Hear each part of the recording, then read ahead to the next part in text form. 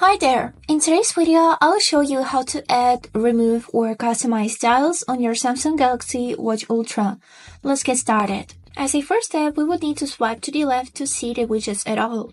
Then hold your finger on the first widget that you have opened, and here is it how the customization menu looks.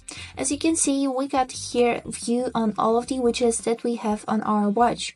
So, to remove a widget, it's enough to simply click on this red minus and the widget will be deleted. And also some of the widgets are customable. For that, we would need to find the type of widgets which can we customize and then click on this button edit.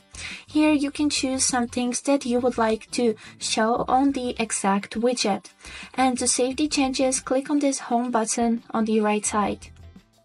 And now the last thing is how to reorder and add new widgets. So to reorder widgets, we would need to hold our finger on the current widget and then hold our finger on it one more time and move it to the right or to the left side. As you can see, it's slowly moving, and if we will stop and then release our finger, it will change its place. And also to add a new widget, we would need to swipe to the end of the widgets, and here you'd be able to see the screen which says add tiles. Click on it and here you'd be able to find a lot of interesting widgets that can be useful for you. So for example, let's choose any random widget here. For example, sleep. And now the widget has been added to the widgets order. And that was it for today. I hope this video was helpful for you and thank you so much for watching.